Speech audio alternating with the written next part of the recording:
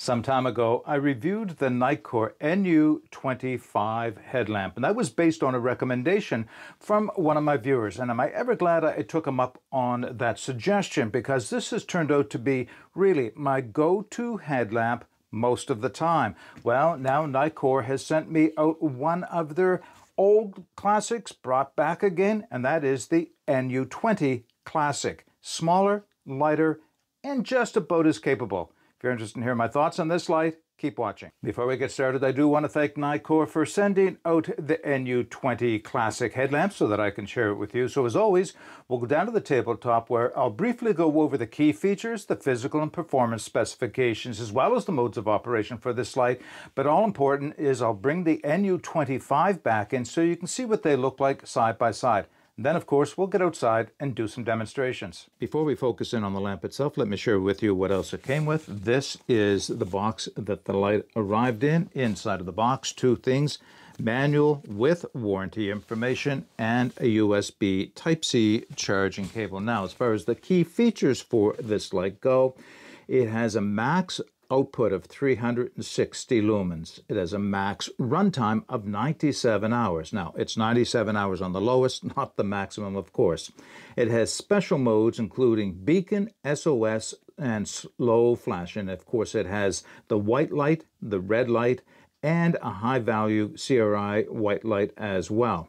All right, let's go into the physical dimensions for this light.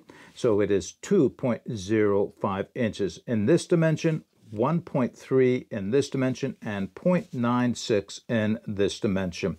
It comes in at a whopping 1.34 ounces. And of course, that's the reason people like to look at this light and why it's become so popular. I don't know if there's another light on the market as light as this with the same capabilities. It does have a built-in 500 milliamp hour lithium-ion battery. It is non-accessible, non-removable. I know that's important for a lot of people to know that.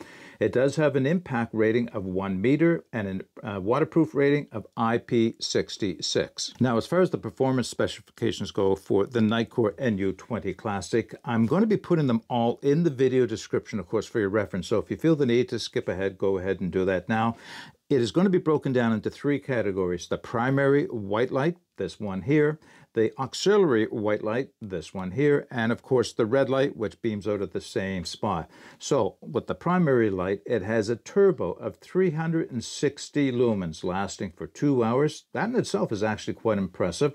It has a high of 200 lumens lasting for 5 hours, a medium of 38 lumens lasting for 7 hours, and a low of 1 lumen lasting for 97 hours, so just over 4 days. It also does have a SOS and a beacon beaming out at 360 lumens. Now, for the auxiliary white or the floodlight, it beams out at 20 lumens lasting for 70 hours. It doesn't have have a red light, and the nicest thing about this is you can access the red light without having to go through any of the white lights.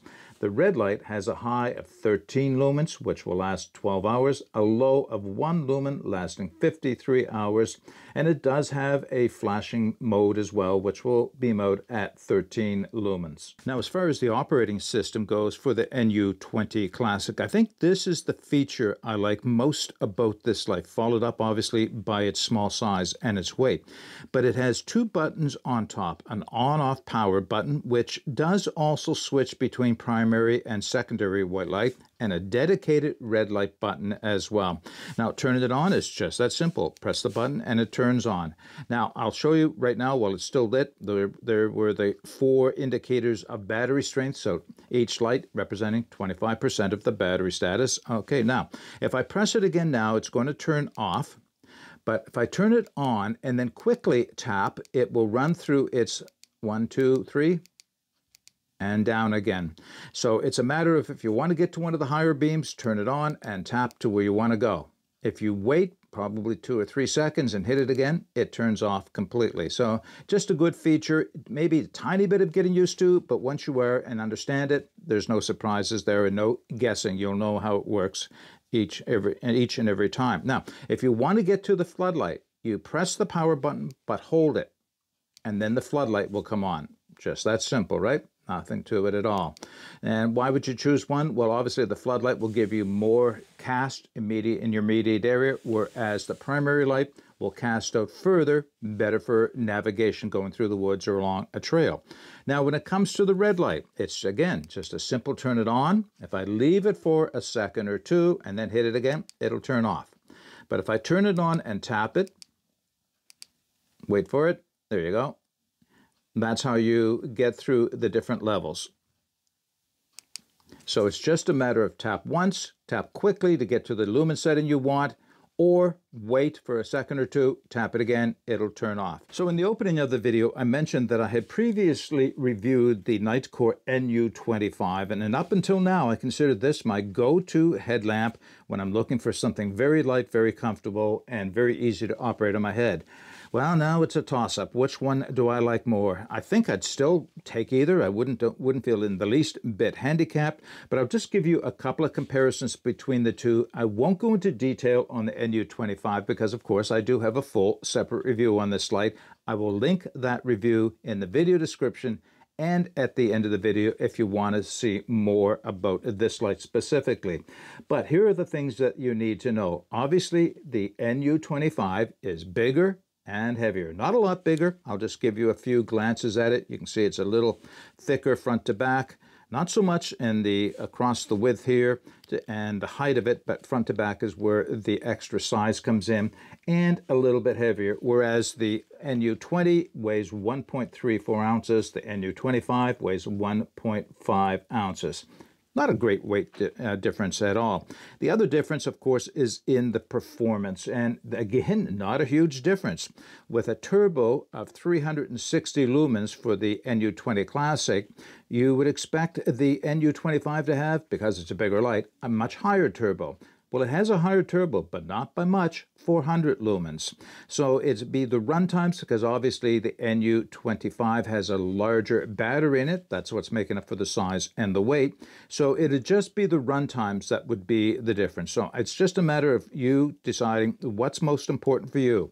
The lightweight, easy carry, and reasonable runtimes, or the slightly heavier, slightly larger, longer runtimes. Either one of these lights will suit perfectly. Nighttime testing for the Nitecore NU20 Classic. Turn it on its lowest. Not a lot of light in front of me. Take it up. And that's at its highest. I mean, this is a headlamp. That's sufficient for the tasks it's intended for, but it's not casting out light a long way. More of a flood than anything else. So the Nitecore NU20 Classic headlamp. This is just exactly that, a true classic headlamp. It is well designed, it operates well, it's lightweight.